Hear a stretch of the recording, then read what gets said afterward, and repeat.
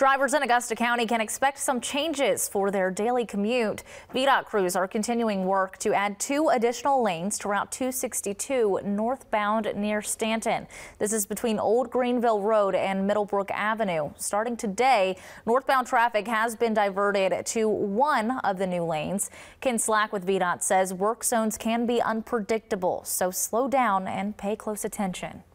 The Route 262 project is a prime example of why we warn folks that when you're approaching a work zone, keep in mind that it might look different today than it did yesterday. It's essential to really pay close attention as you approach any work zone, this one included, so that you are keeping yourself safe and keeping the workers out there safe as well.